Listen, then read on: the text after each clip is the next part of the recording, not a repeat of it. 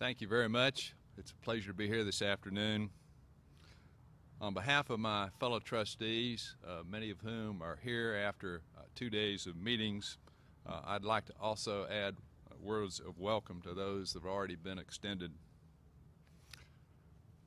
President Rauch mentioned the trustee challenge in his remarks, and I want to add to what he said by mentioning that I'm privileged to represent such a dedicated group of men and women. When the discussion first started about the trustee challenge back early in 2007, economic conditions were certainly a lot rosier than they are today.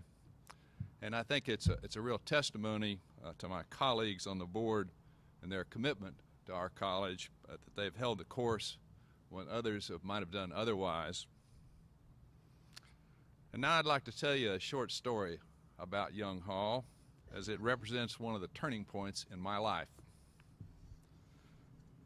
Now, it's not this Young Hall, its predecessor, one that was here 52 years ago when I was a freshman on this campus and lived in Breck Hall right over there. Like most people that come here at age 18, I had no idea what I wanted to be. But I'd always been mechanically inclined, so I thought I would take freshman physics. And the physics department was in the basement of the old Young Hall, and my professor was Dr. Ritchie, who was the head of the department. And his personal attention to me was something I had never experienced in school before. I went to a fairly large public high school, and by the end of the year, I had decided to major in physics. Now, being a physicist has a very nice ring to it, and it was certainly something that I thought that my family would approve of. Now, the obvious question is why did I end up being a marketing major and a businessman? Well, the story actually goes back to before I came here to Center. Again, I was in a large public high school. There was really only one good math teacher, and this lady, her name was Mrs. Gertz, and she was a very severe lady, and frankly the levels of discipline were much higher then than they are today. And I got caught talking in her class, and I got kicked out of her class permanently. So I got assigned to a lesser math teacher. And the reality was, and that's when I got here to Center, I was pretty far behind in math. So in order to take physics, my sophomore year, in order to major in physics, in my sophomore year, I was going to have to take trigonometry and third-year algebra that I had skipped when I was in high school. So the next fall, I enrolled in those courses with the goal of getting caught up in math and majoring in physics. At the same time, I also started living in the Sigma Chi house. I was very active in Rush. I was Hell Week chairman. I was on a lot of the party committees, plus I worked on my laundry route. Now, you all know the story. It's an old story. I enjoyed economics, statistics, and business law, and I dropped my math classes. No more physics. And Dr. Ritchie had really given me a lot more attention than I deserve.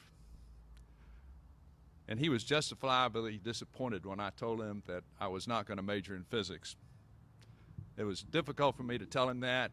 I really felt like I had let him down. So today is perhaps my ability to convey my thanks for his efforts. Obviously, I can't do that personally to him because he's long since passed away, but I'm able to do it to the science that he loved. And as trustees here at Center, we treasure our faculty, the professors that are here now, and the ones like Dr. Ritchie that were here years ago.